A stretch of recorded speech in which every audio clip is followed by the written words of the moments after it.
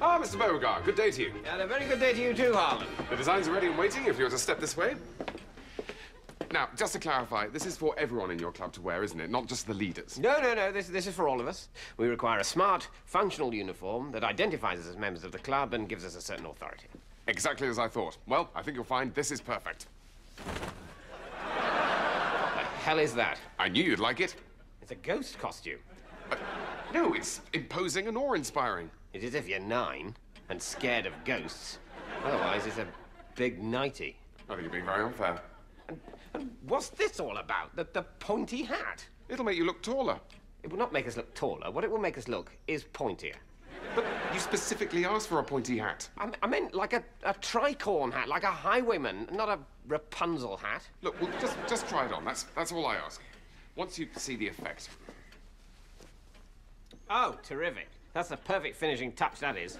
Would you say you have an unusually small head? No.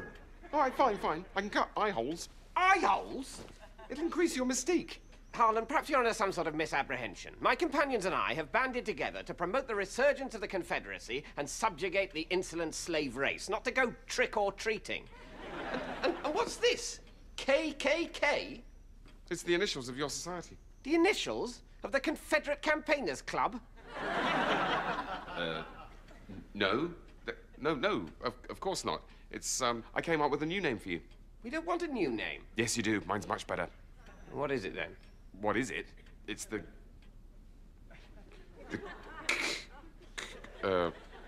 It's funny, it's just gone out of my head, but... Goodbye. Wait! It's the Ku Klux Klan. The Ku Klux Klan? Yes. Those are just meaningless noises. How are we supposed to introduce ourselves to people? Hello, we're the new death-dealing militia of white supremacy. We're called the Ku Klux Klan, affiliated with the Whip Wap Wop and the Bingley Bongley Boo. We're easy to recognize. We're the ones wearing bed sheets and peeking out through the eye holes in the massive pointy hats we wear over our faces. All right, you don't like it. That's fine. There's the other one. I never thought you'd like that one. This is the good one. This will inspire your followers and strike fear into the hearts of your enemies. It's a massive little girl. Exactly. What could be scarier than a massive little girl? Freaky. So this is it. For our big inaugural rally tomorrow night, we either have to go dressed as pointy ghosts or enormous girls. Well, I'm sorry. It simply never occurred to me that you wouldn't like either. Fine, we'll take 60 pointy ghosts, but I'll expect a discount.